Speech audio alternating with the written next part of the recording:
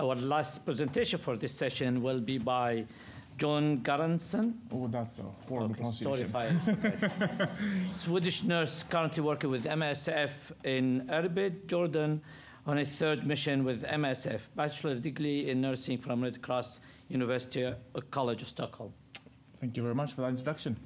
Hello, everybody. So what I'm going to say here is much linking on to what Filippa already is talking about. So we're talking about meeting the health needs of Syrian refugees in Jordan and the novel model of non-communicable disease care that we have implemented in this setting.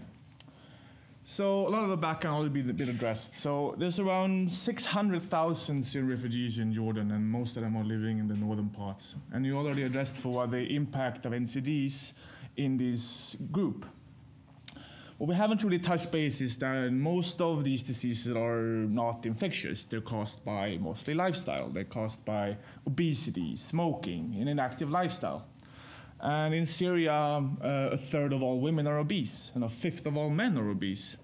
60% of all men is smoking. It's an epidemic. And by actually targeting these areas, we can actually prevent stroke, heart disease, and diabetes type 2, up to 80%. So the objective of this study is to explore the novel model of NCD care and its early clinical outcomes. We're also exploring the feasibility of using motivational interviewing on lifestyle change in Syrian refugees, and also its early outcomes. We've used a retrospective descriptive study. To be part of the study, we picked the first 400 diabetes type 2 and hypertensive patients. We've also analyzed routinely collected data and analyzed it with the paired t-test. So the intervention is, of course, the most interesting part of this. So since the 15th of December, we've been operational. Not a very long time. We are working together with the Ministry of Health. In addition to diabetes type 2 and hypertension that we're looking at in this study, we're also including COPD, chronic obstructive pulmonary disease, asthma, and of course diabetes type 1. Here on the right, you have our patient circuit, and our model of care is, it's nice because we're able to provide a lot of face time with the healthcare professional.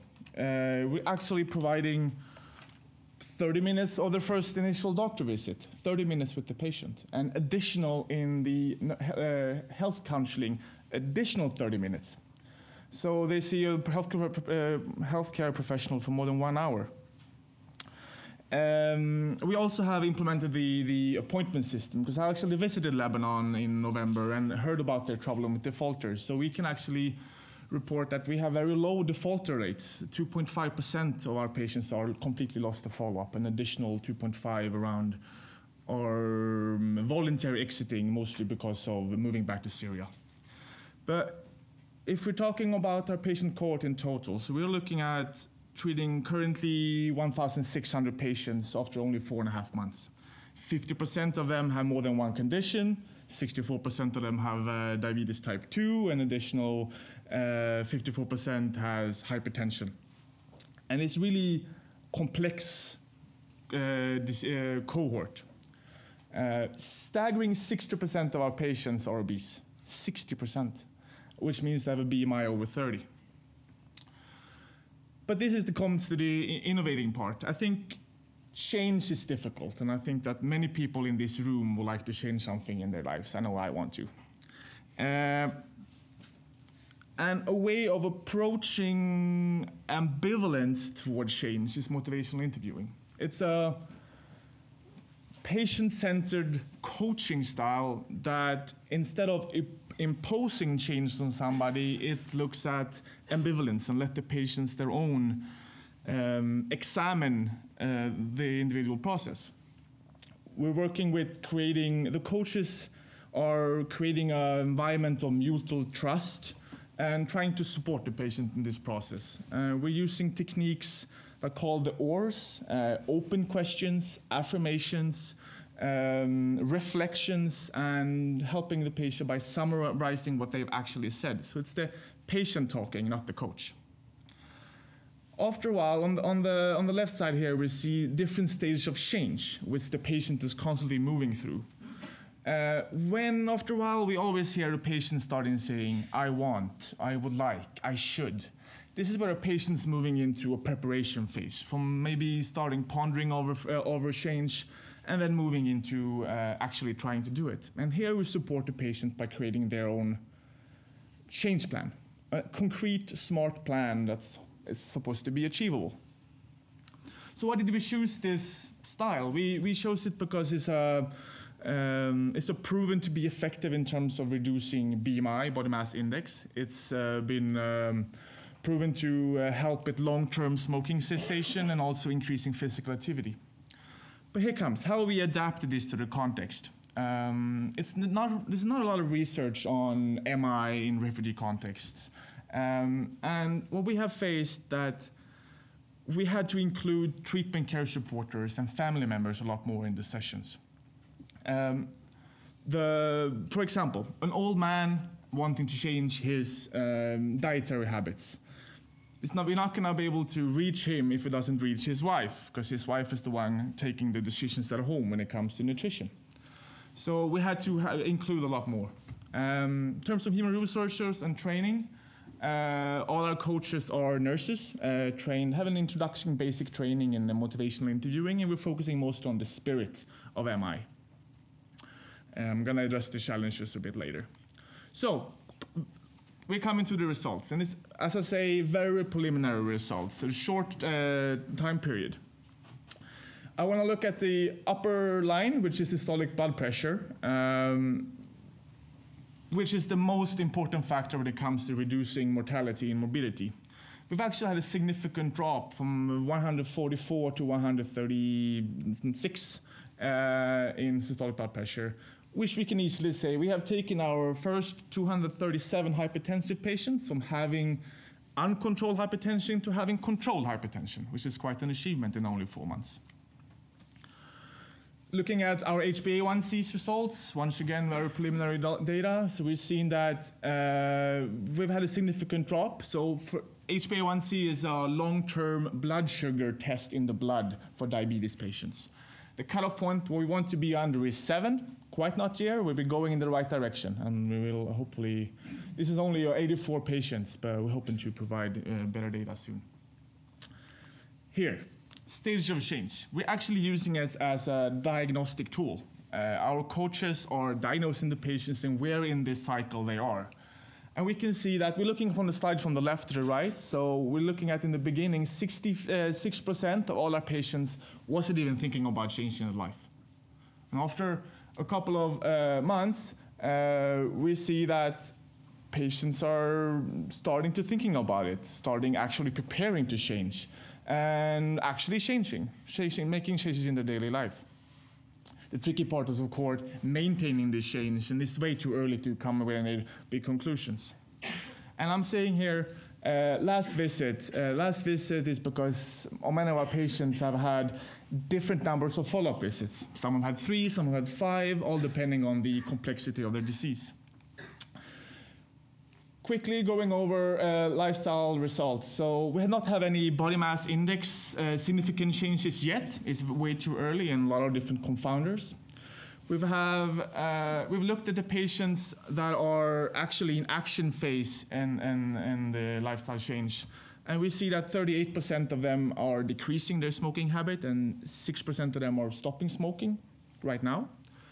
Comes to physical activity level, we see that 28% of our patients are becoming more active, and we're using the general practice physical activity questionnaire and diagnosing the different levels.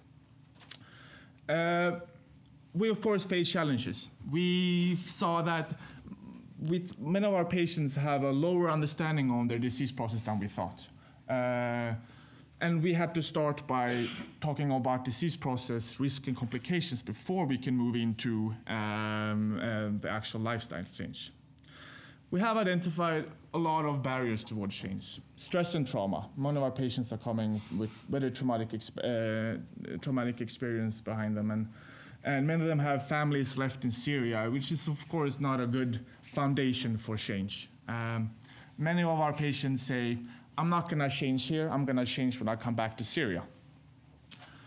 Unemployment is illegal for refugees to work in Jordan, which of course is linked to the financial situation. Support from WFP and UNHCR is decreasing, and limited funds is not a good foundation to make, let's say, healthy choices in terms of diet, and doesn't help with when nicotine substitute is 3 times the price than the actual cigarettes.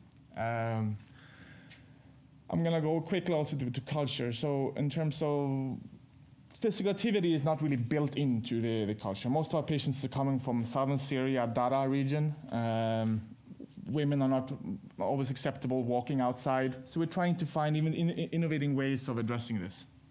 A lot of limitations to the project are also links into limitations to the study. It's a new content in this setting. We're in startup phase. We're trying to set all the different systems in place. Short time perspective, we already addressed the non-consistent follow-up duration. Staff has only had basic training, and the more time that goes, the more experience they get, and the higher the quality of motivational interviewing we can provide. We also had some changes in patient file that could have implicated some of the data collection. Conclusions. So what can we say? We can say that a patient-centered model of care for NCDs appears to be feasible in a refugee context, and its early clinical outcomes looks promising.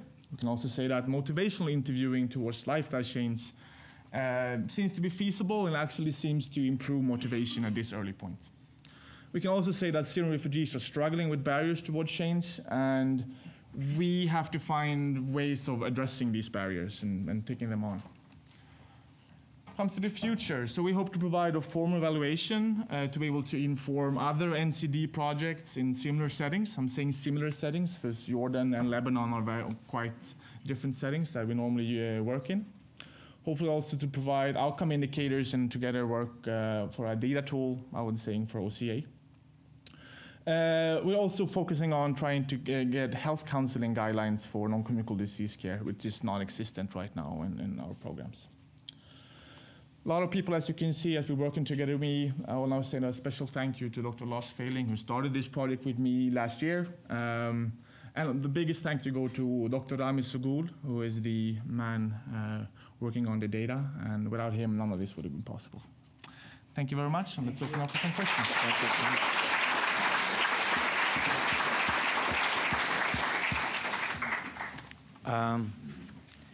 Your questions, please. The technical questions.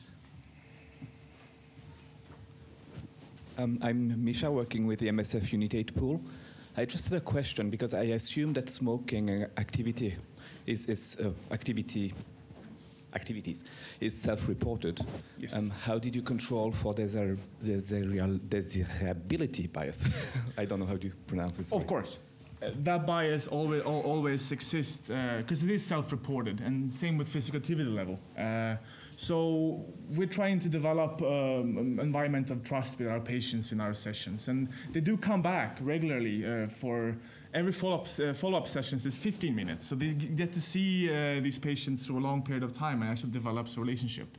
But of course, that bias always exists when it comes to self-reported tools. I wish I could say that we had a magical way of not having that bias. Gentleman here. Daniel O'Brien, I'm just wondering, in your smoking cessation, do you use nicotine replacement like patches?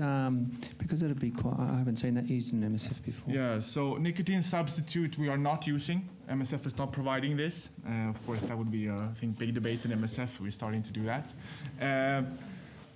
But it is proven that 50 to 70% of our patients are helped with nicotine substitute. And of course, that would be an added effect. But at this point, we do not do that.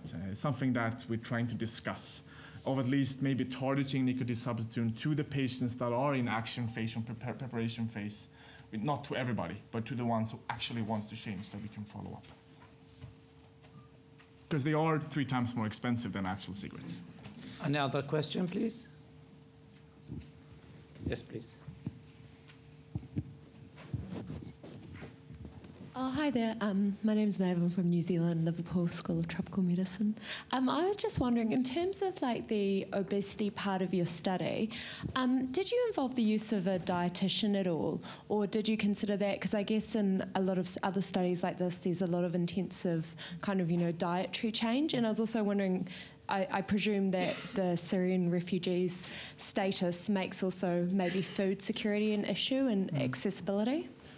So our program is set up in that nurses are the coaches, but they are technically supervised by a dietitian who is hired as a health promoter, who has given them and me training in how to eat properly.